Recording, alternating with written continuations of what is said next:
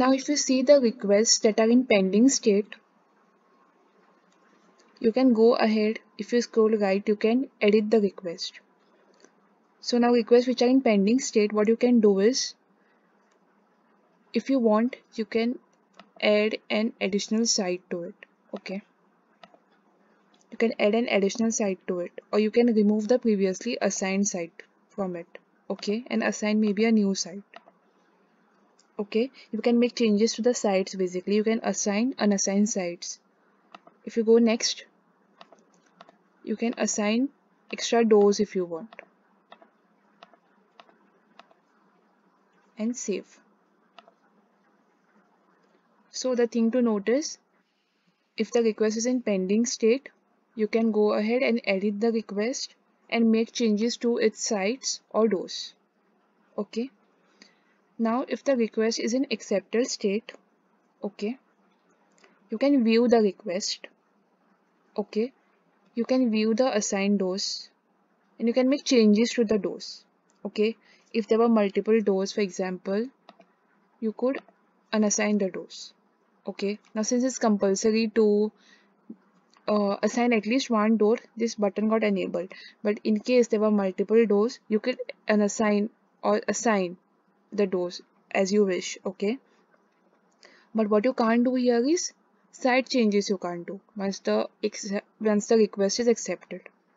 Okay, this is for accepted state. Okay, one more thing what you can do for accepted state is, you can unlink the site.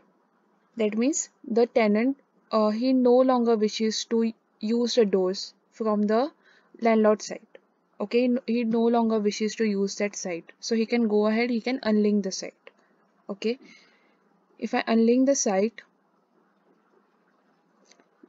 will get unlinked, and the tenant user, the tenant organization, will no longer see the doors which were under this site. Okay, they will no longer get access to these doors. They will not even see the doors in their organization.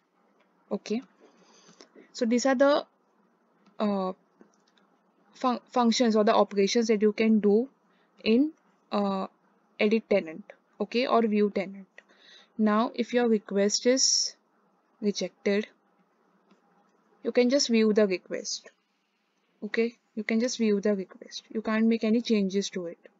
Okay,